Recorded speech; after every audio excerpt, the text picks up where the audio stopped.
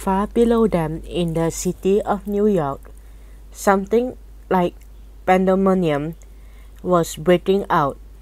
A great round ball as big as a house had been sighted hovering high up in the sky over the very center of Manhattan, and the cry had gone up that it was an enormous bomb sent over by another country to blow the whole city to smithereens. All air raid sirens began wailing in every section.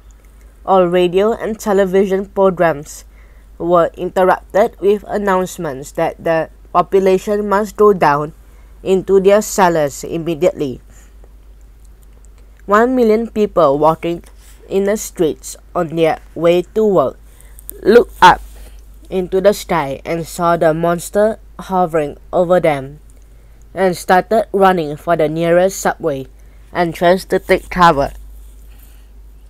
Generals grabbed hold of telephones and shouted orders to everyone they could think of. The mayor of New York called up the President of the United States down in Washington, D.C.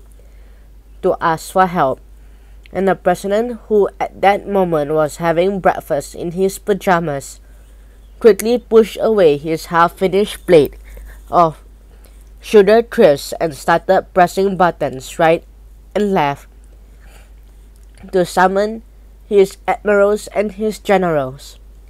And all the way across the vast stretch of America, in all the 50 states from Alaska to Florida, from Pennsylvania to Hawaii, the alarm was sounded, and the word went out that the biggest bomb in the history of the world was hovering over New York City, and that at any moment it might go off.